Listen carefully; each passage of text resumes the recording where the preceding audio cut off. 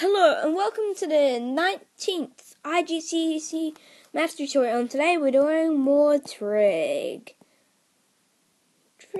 Trig. Yay.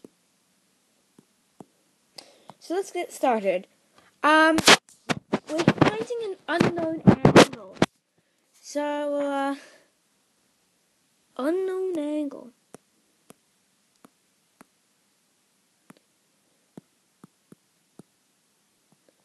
And this book starts with tan. We'll start with tan version. Okay, so let's draw our triangle.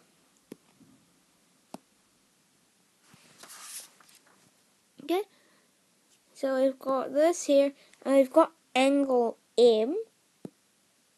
And we know that the hypotenuse is 5 and the adjacent is 4.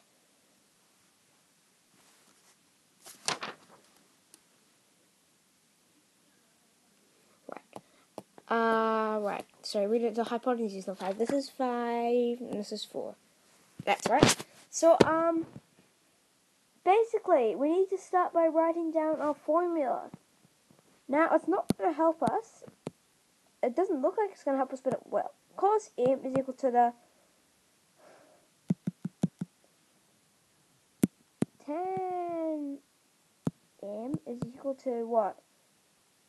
Opposite over adjacent. Now, the opposite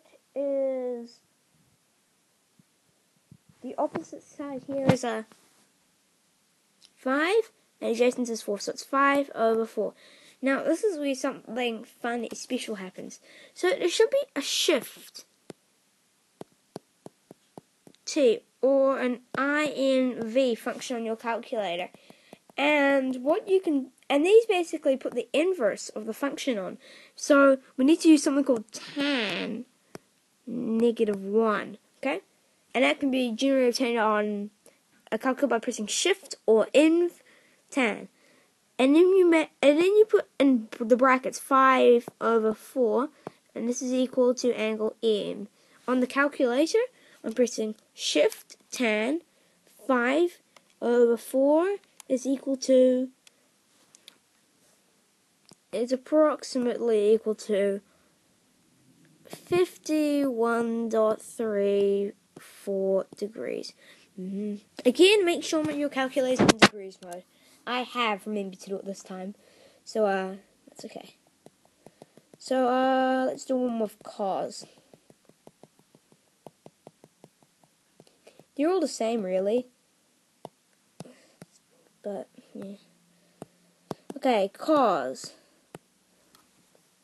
So we have another triangle, right angle.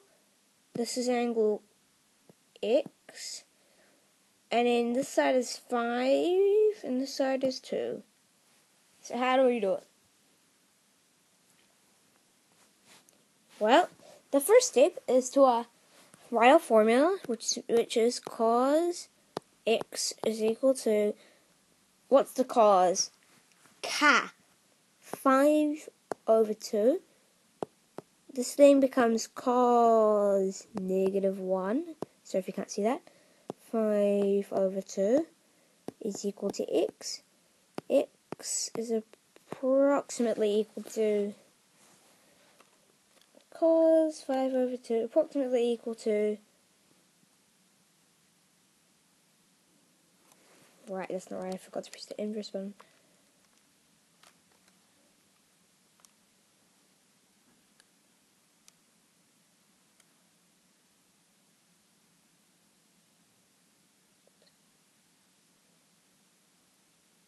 Yeah, right. Sorry, something's wrong here. See if you can spot it, because I get math error and I put this into my calculator. So you can pause the video and have a think what I've done wrong. Okay. These should be swapped around. So it just should be 2 over 5. Okay? Okay, so I did that on purpose, just so you know. Not making mistakes or anything. It's equal to 66.42. Okay? And we can do one more for sine.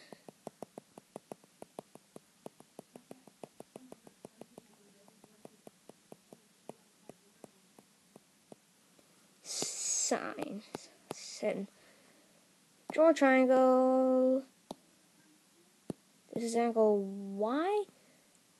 This is right angle. This is 5. And this is 1. So how do we do it? You should know how to do this by now, so you can just pause the video. Okay? Okay, so this is what you do. Sine Y is equal to opposite over adjacent, 1 over 5. Then sine negative 1 Y is equal to sine negative 1, 1 over 5 is equal to Y. Y is approximately equal to sine negative 1, 1 over 5 is approximately equal to 11.54. So, that was finding angles. And then there's just some stuff on bearings, which are basically angles measured from north.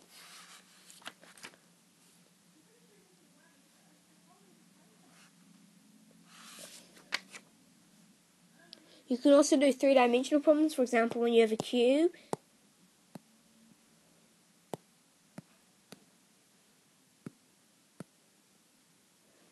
And you might be able to find this angle. You also got, that a long diagonal link, because you've got this one. So if I, no, like this, or something like that. But it's all really a matter of drawing small 2D figure. Like for this one, you need to find, this is the diagonal length here, and then this part is just here, this, and then you can sort of see a triangle like that. And then there's some unit circle stuff, which is really just some proofs. Okay, so we're going to do some real stuff. So, what if we have a triangle like this? No sides are right angled. Can we do anything with it? Yes. We need two formulas. They are the sine rule and the cosine rule.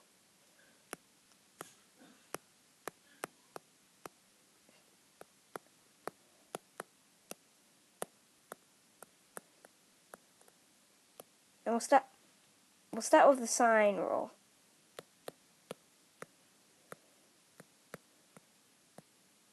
Now, sine rule comes in two forms. The top form is for finding sides, the bottom form is for finding angles.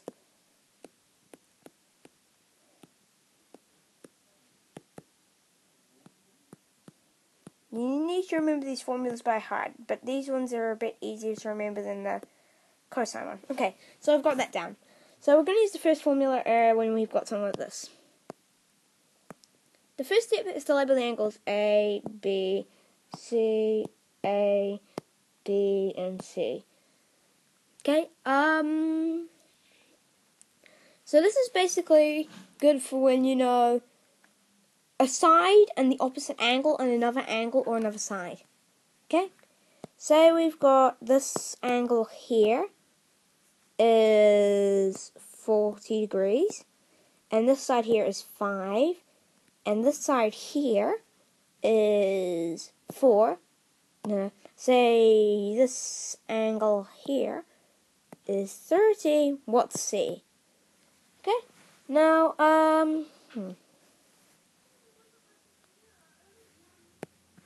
Okay. So I will then begin the process. So I put this into a formula, which is A over sine A. So check here again. It is A over sine A. Right, we're not dealing with A. So B over sine B. So B is 5 over 40. So 5 over sine 40. Sine 40.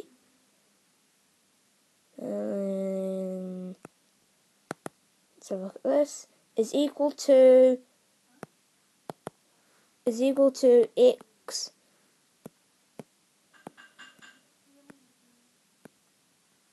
over sine 30. Then what you do is just a simple matter of multiplying by both sides by sine 30, which is then 5 sine 40 times sine 30 is equal to x. And then on the calculator, this comes out to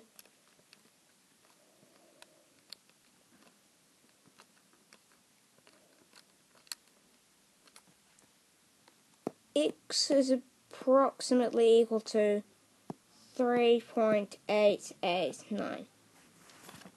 Okay? So that's that one. Let's make another one. So, another picture to draw here. And this time we'll just use the same rule again. This angle is 50 degrees. This side here is 6. This is this one is 2. What's this angle? Okay, so this is x.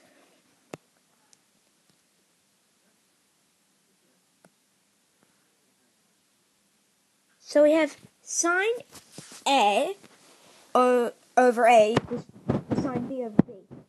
Okay, so we can just do it like this. Now here it's going to be 50, sine 50 over 6.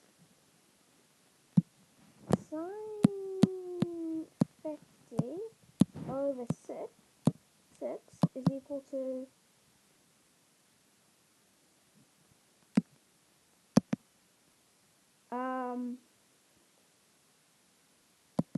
sine x over 2. Then we can do some multiplication. So this is just 2 sine 50 over 6. And then this we can just put in big brackets again with sine -1, which is then equal to x, which is then approximately equal to, do this on the calculator. Okay, sine -1 to 2 sine 50. Sine 50 over, no, the entire sine 50 over 6 comes out to approximately 14.794. Okay. Now I don't want to make this video too long, so I'll stop it here. And then we'll do the cosine rule next time. That's the harder one to remember, really. And we will also do area of some triangles, and then we can do some questions where we have to use almost all of our formulas, okay? But for now, this is, I guess I'll, see you next time in tutorial 20. Goodbye.